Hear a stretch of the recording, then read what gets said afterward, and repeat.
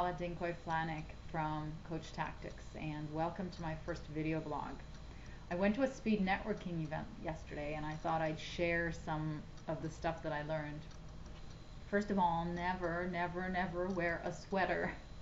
Probably I'll start with the practical things.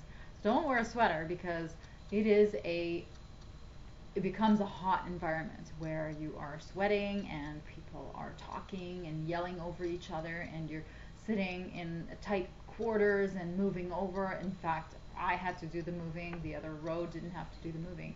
But all in all, it was interesting. If you're thinking about trying to get as much exposure in as little time as possible, it's probably a good idea. If you do something that is really quick to understand.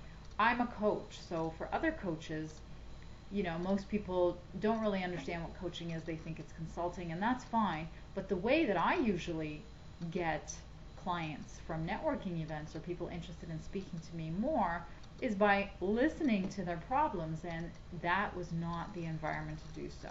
So my tip of the day is, if you are a coach, or if you have the type of business where it's not easily understood and you'd like to find out a little bit more depth about what people do, what their problems are, and how you can help them, which to me is the number one golden rule of networking, is you're going there to deliver value. You're not really going to get clients.